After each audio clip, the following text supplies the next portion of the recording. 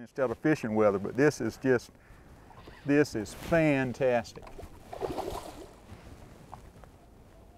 You know, Chuck, a lot of folks don't give speckled trout a lot of credit on a fly pole, but you look at this bend in this pole this morning and the way this fish is tussling with me. Little 6, 7, 8 weight, and it's tough to beat. And we're back in here out of the wind. Exactly. He is shaking his head, buddy. That is a gorgeous purple fish.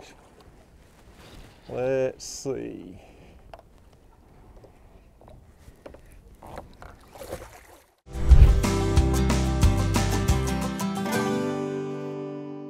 Grady White Boats' reputation for designing ruggedly elegant fishing boats is legendary. Our attention to quality, detail, and customer service is unmatched.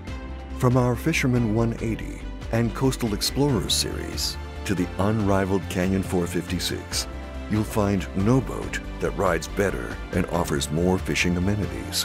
Go ahead, experience fishing at its best. Get the Grady. Hello and welcome to the Carolina Outdoor Journal. Well, today's program is one of my favorites. It's fly rods and it's speckled trout. Oh yeah, this is the first time we've ever done a show with speckled trout using fly rods, and I was excited about it. We're fishing with a new captain that's worked with us, Captain Gary Dubiel out of Oriental, well known in that area, one of the top guides in that area, and loves to catch speckled trout on a fly rod. And so we decided to do it. We actually did it in November, and just had a great morning right around Oriental, and he was fishing with our friend Chuck Lottridge from Harker's Island. Chuck just recently moved to Harker's Island, who loves to fly fish also. But we caught a lot of fish and a couple of nice ones. Joe, in your time, we'll talk about the equipment. It's really not high tech. It's just the art of that fly rod. That's right. You need to know how to work a fly rod. That's the most important aspect of fly fishing, and know where the fish are. Gary spends a lot of time on the water around there, so he knew where speckled trout were hanging out, and he provided me that morning. And the fun continues because Donna's got a recipe for a grouper today. Real special grouper recipe. If you like that offshore fish that we have off our coast, grouper prepared anyway, it's a good fish, but she's got a really good recipe for us today. Well, we got a lot going on, so let's go fishing here on the Carolina Outdoor Journal. We're going to give them a try this morning on the fly rod. You say you got them stacked up in here pretty good? Yeah, they've been in here great, Chuck. I mean, there's a lot of fish. This time of the year, the fish are moving up in the creeks, getting up in these shallow spots, taking advantage of that dark bottom. They get all ganged up and they get awful hungry, and they're perfect for the fly rod. Good, good. Well, we've got several on the boat, so we're ready to go, man. So we'll start catching some, see what we can do, because there ought to be some nice ones in here this time of year. Oh, absolutely. Let's do it. All right, Gary, there's number one, I think, buddy. Excellent. Pretty work, Chuck. See what we can do. He feels like he's pretty decent fish. I don't think it's a drum. Oh, that's a very nice trout. That's a nice trout right there, buddy. Yes, I'm gonna step down and let you put your hands on that one. You got it. Head shaker. Little head shaker. Oh, nice buddy. Little run there. Hold on. Hold on, partner. Hold on. There we go. It's a nice way to start out the morning, Chuck. I can't fuss about that at all, man. I can't fuss about it at all. That's a nice one this morning. Yes, sir. He's not ready to come to the boat. I got him here too fast. Oh, me. He is awful sparked up here. He is ready. He just didn't know he was whipped. Try not to get him to come unglued here at the boat. Well, trying to release these fish is so nice not to put them in a net. We can grab them, and if he gets off right there, we're fine. But that's a nice speckled trout, buddy. Gary, the spots on that one weigh about 1.5 pounds. They do. I told you a while ago that I had that little tip in there on that fly, and then I cast back in there, and he swallowed that little white and gold fly. So yes, he did. That's perfect fish there. That's a beautiful sized fish and outstanding on the fly rod. That's what you've been catching over here off the Noose for a couple of weeks now. Sure has. I mean, the bite's been on, the fishing's been great, and certainly this is fantastic on the fly rod. Well, like I say, barbless hooks, that ought to come right out. We'll get him back in the water, and no telling what he'll be like next year if the winter doesn't get him. That's the truth there. They will hit that fly rod, though. Yeah, he looked like he stopped that pretty good. Let's put him back. Let him go hold that fly up. That's one of your flies, I think. That's that white and kind of tan with the gold flash. Sure enough. Sure enough. Let's go ahead and put him back in the, look at there. Took right off. Good enough. Outstanding work, Chuck. Thank you, sir. Let's get another one. Gary, we're working Clouser minnows, and you've got like almost a little deceiver variation this morning, not quite as much weight, but we're fishing this. I've got a clear intermediate sink tip line. I think you're fishing a pure, just straight intermediate, are you not? That's correct, Chuck. Yeah, sure enough. So we're not really sinking down deep, but the intermediate sinks about 1.5 inches or inch or so per second. So what it does is allow the fly to get down close to the bottom, which is where most of those trout are going to be feeding. And we can get the fly in front of them on this 53, 54, 55 degree water. I think they'll bite like they have this morning. Yeah, that's the real key is to get the fly down, and you know, the intermediate lines work out great. If you are fishing a floating line, you want to put a little extra leader on there and a little bit heavier fly and to slow that down a bit. But certainly these intermediates give you the opportunity to keep that fly right in their nose. Yep, don't doubt that. All There we right, go, Chuck. Gary. Feels like another good one. Okay, buddy.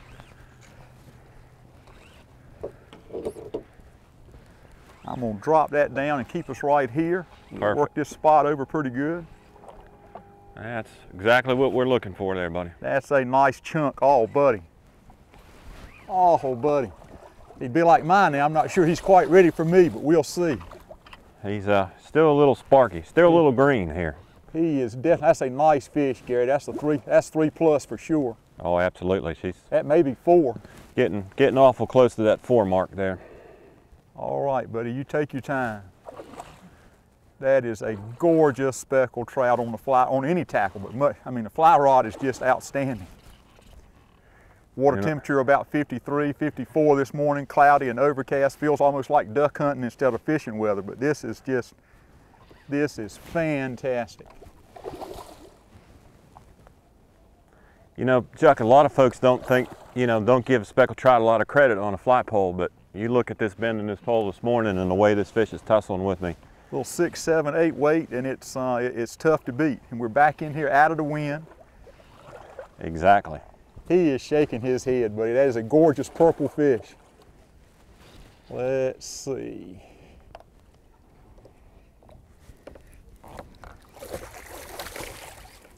Give you a little slack there, Chuck. I don't think that fly is coming out anytime soon. It looked like she took that down pretty well. She ate. She ate. I can get right in there. All right, Fabulous Captain fish. Gary. Is that something or what, buddy? Yeah. Gary, she just inhaled that fly, so it's absolutely amazing what a fish that size can do on the fly rod. Yeah, it sure is. That's Beautiful, beautiful. That is a wonderful fish there. But if the sun comes up, that water temperature might warm up, what, maybe another couple of degrees, you think? Yeah, back here in these creeks with this real dark bottom, you can get 3-4 degrees on some days, and you know, it really can spark up the bite quite a bit. I mean, sunshine is not your enemy this time of the year. Yeah, pretty work. He wants to stay up on top. One of them head shakers. I'm There on he the way, goes. Captain. Taking off, getting me underneath the boat now. Looks like another quality fish, Chuck. All right, Captain Gary. You're gonna have me changing flies, buddy. Pretty fish. They're amazing in this clear water. You can see I can every see little purple all the spot. way from up here. That's just outstanding. Nice little fish. Fling him in there. Like I said, not a giant, but an awful nice quality fish there. Definitely hit that fly. You say you hit it really subtle, huh? Yeah, it was a subtle bite. It's a little overcast and cool this morning. Sometimes they're a little bit more subtle in that kind of weather, but Well, that certainly was willing enough. That one is gone, none the worse for wear. Outstanding. We'll do another one, buddy. Yes, sir. Nicely done. Thank you, sir.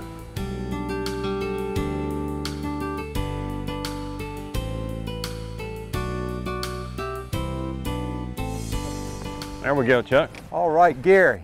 Got one. Wants to take some line out the reel. That's another pig, buddy. Stay on him and take your time. Oh gosh, nice trout, Gary. He's sure tugging like a good one. That is a nice speck, partner. Pretty Still pretty subtle on the take, though, just sucking that little fly in. Yep, just sucking it in, not much there. Just felt a little bit of resistance and set the hook, and there he was. Fantastic. I'm gonna slide that pole down. We'll sit right here and see if he's got a brother somewhere. There you go. Oh yeah. Okay, okay, pretty, pretty, pretty. I can see the purple from here, my man. He does not think much of this boat. He does not. All right, man. We're close. Rod up here. We're close. We're close.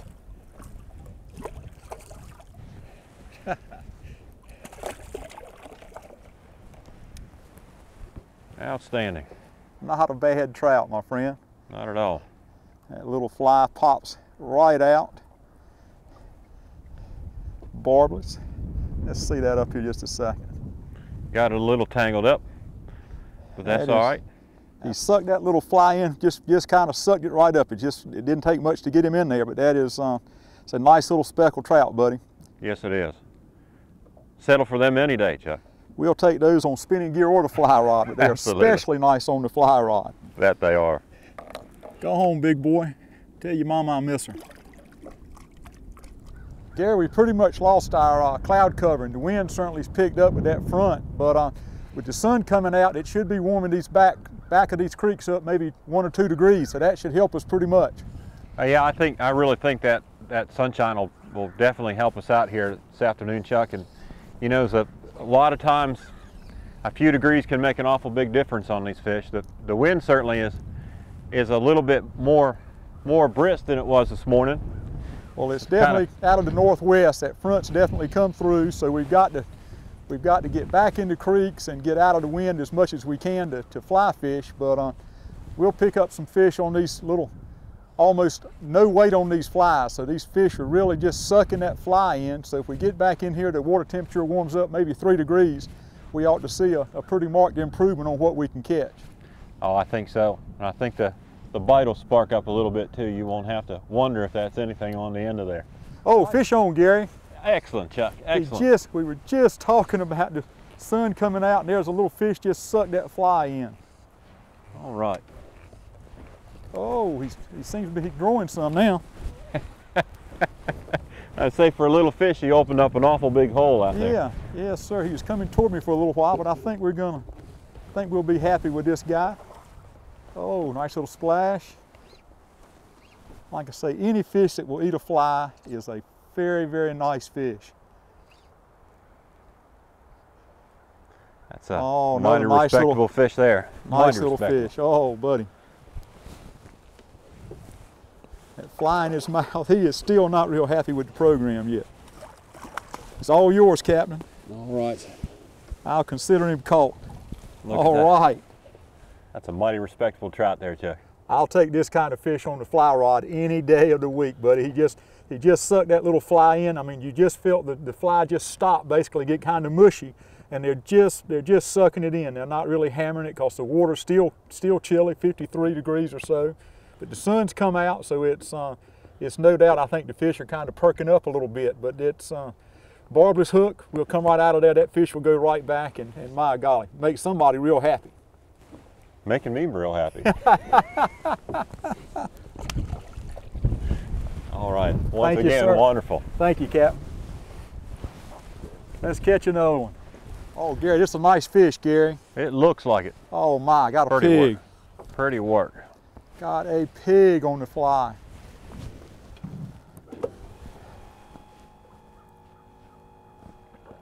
Sit right here with that power pole down. Oh my. Yes, sir. Stay still, stay on there, babe. Nice trout. Oh, He's not happy about this cold morning. He is not. Look at the purple on that fish. Come on now, come on now. All I want to do is touch you and let you get back in that cold water. Don't get back in that pole, don't get back in the motor.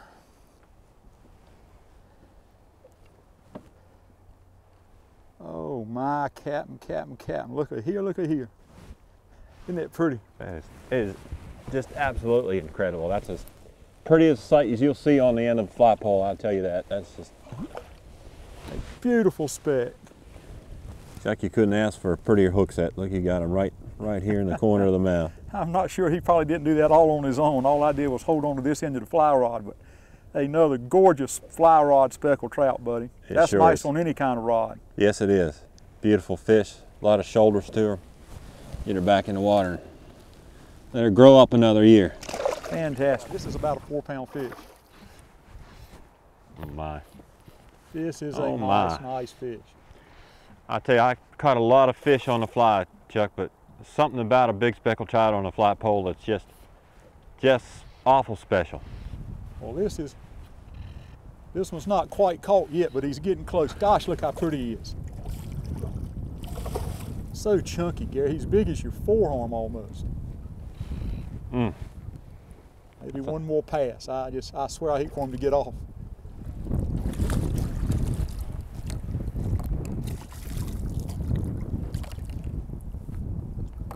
That's what you're looking for right there. That's just fabulous. Right there. Let's see if I can get the pliers and get this hook out, Cap. There we go. She beautiful. popped right out. Is that a gorgeous fish or what? Fabulous. Look Nice at that. set of shoulders on that fish. They are thick. They are thick. Big old yellow mouth on him. Take off. Joe, we didn't catch a lot of fish, but we caught some good fish. Good class of fish. And that time of year, this is a continuation of the spectacular, that's all you can call it, speckled trout fishing we've been experiencing on our coast for the last 2 or 3 years, and it's going to continue to get better. We haven't had any harsh winters. This past winter was 5 years, and a lot of big fish in the fishery. And Gary knows that area real well. He guides for not only speckled trout, which is probably his favorite, but red drum, flounder, anything that you can catch in the mouth of the Neuse River. That's pretty much his home base. But we had a lot of fun, and there was one particular shoreline that we were working, and we'd go back to back and forth, and the fish were just working that shoreline, and had a good morning. Well, let's find out more about the equipment we use. Let's go to gear time.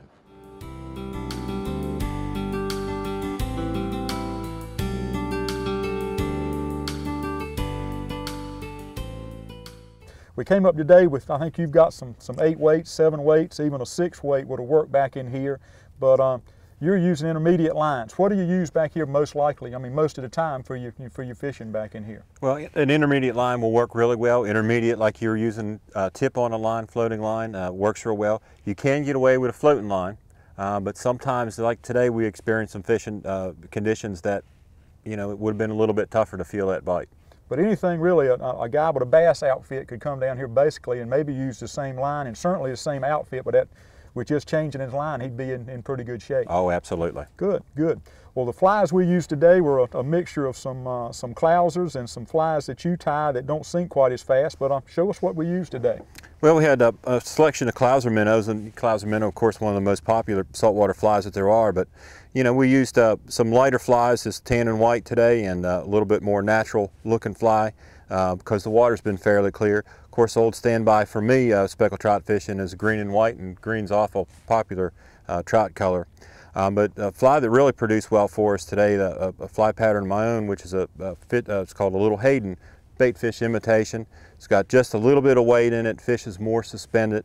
It's got a lot of soft hair to it, synthetic fibers, undulates well in the water, and the fish seem to go for it on the days when the bite may not be quite as hard.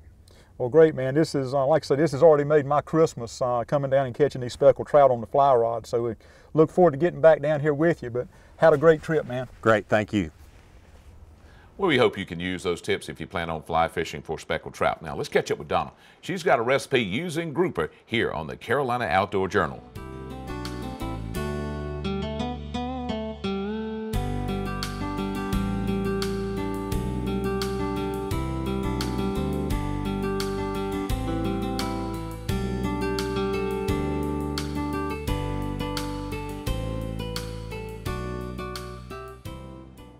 Hi, today in the kitchen we're making grouper with a roasted pepper salad.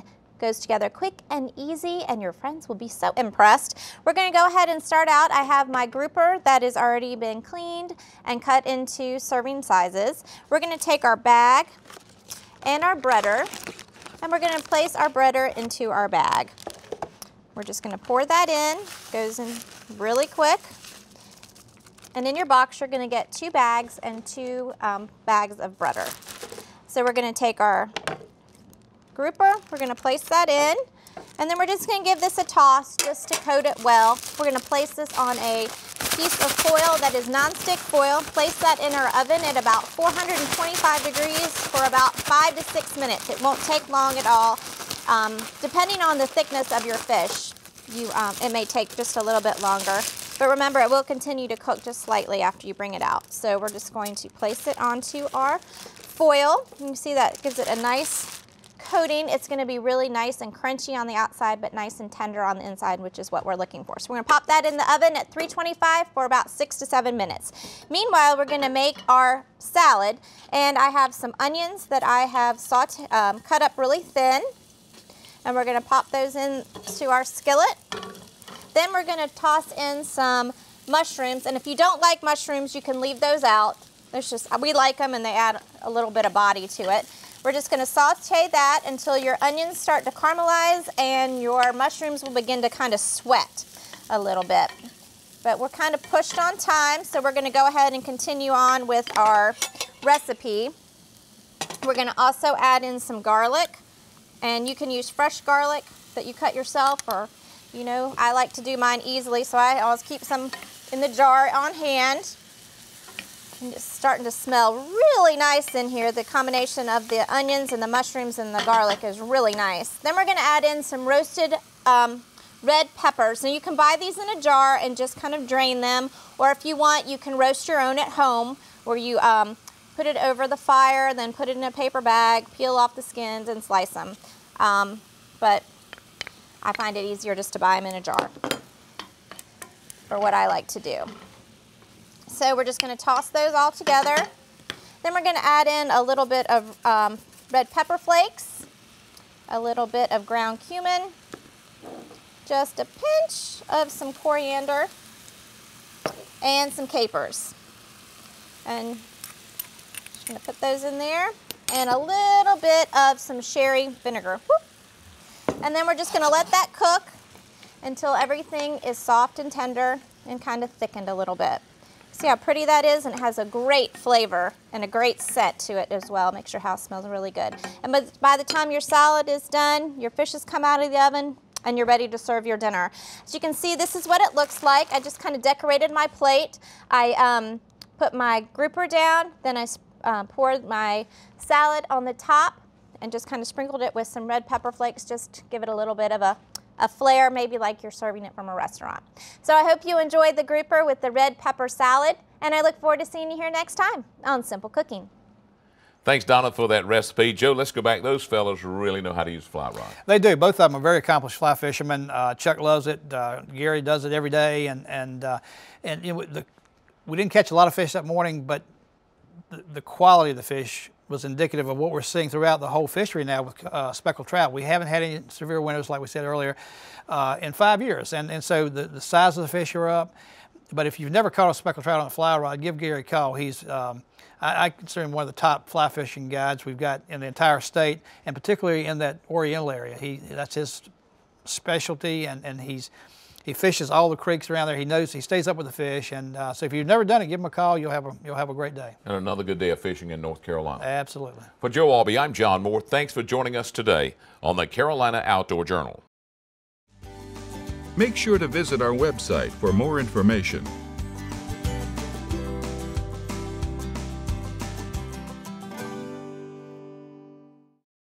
Grady White boats are known for uncompromising quality through exceptional attention to detail.